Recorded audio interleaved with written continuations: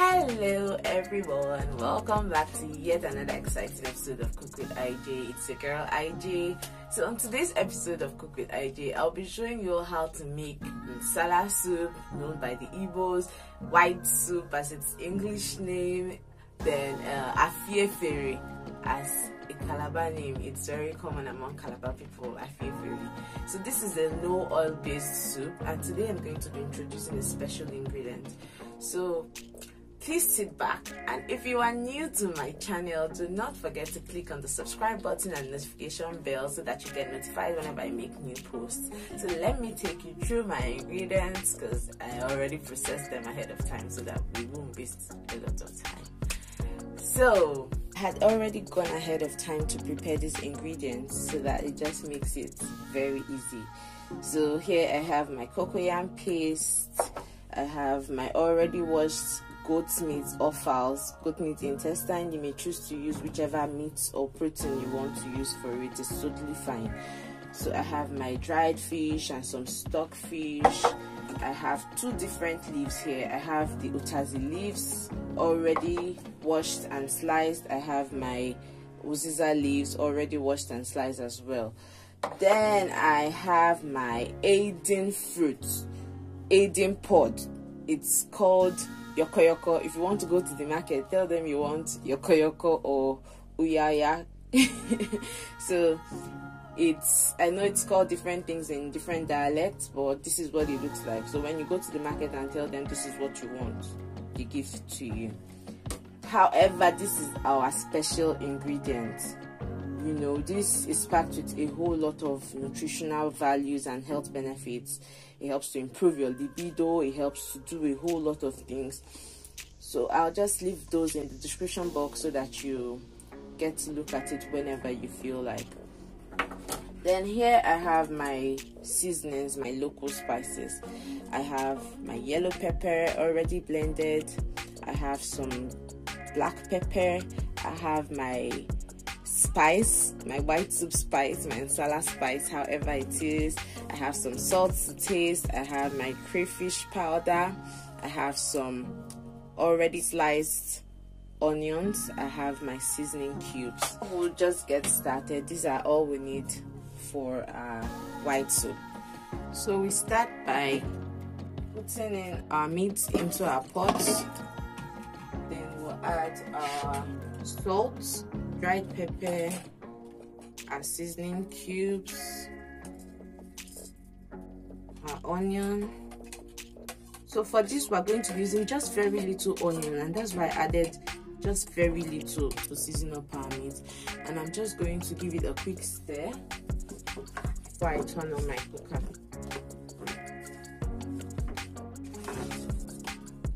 So the reason why we're stirring this is so that your ingredients are well incorporated into your meat. So we'll just cover it up and turn on our cooker.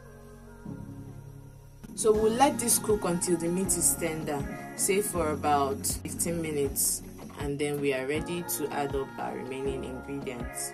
So our meat has gone say 10 minutes since then, so we'll just check it and add in some water.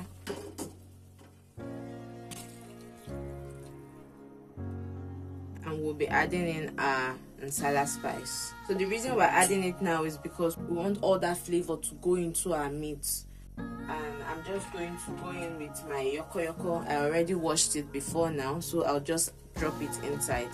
So we'll just leave it to cook properly until the meat is tender, then we'll go in with the rest of the ingredients. It's quite a very simple dish to make. All you need to do is to get the right ingredients and do the right things at the right time, and that's all you need. So you notice that once you have added these spices into your dish, the aroma of the entire kitchen changes. Let's just wait until our meat is ready and we'll go in with the rest of our ingredients. Our meat is ready. So all we need to do now is just add some more water. Then add in our stock fish and dried fish. So we'll let this cook for 10 to 15 minutes before we add in the rest of our ingredients. So we'll just check Remember I said you can always use any protein of your choice. You can choose to add some snails, you can choose to add some giant prawns, whatever you like inside your Nsala soup. So now that we have it at this level, we're just going to go in with our cocoyam paste.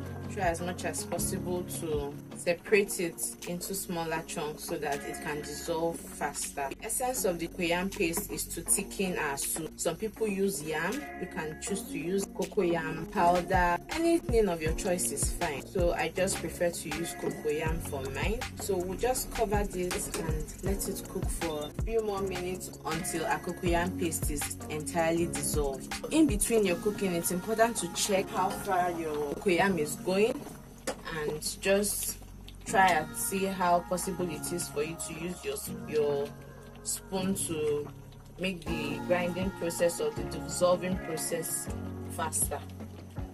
Just exactly the way I'm doing it. So this makes it faster for it to dissolve.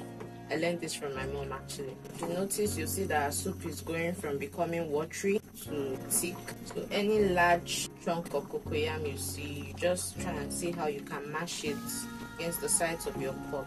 Just like this.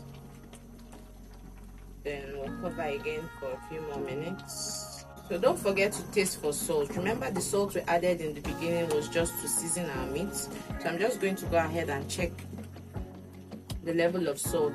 So the level of salt is okay. So now we can see that our soup is entirely thickened and we can't find any more lumps of cocoyam. All we need to do now is go in with our crayfish powder and our yellow pepper. So the reason I'm always adding yellow pepper into my dish is because it adds a lot of flavors to my dish. It brings out a lot of flavor.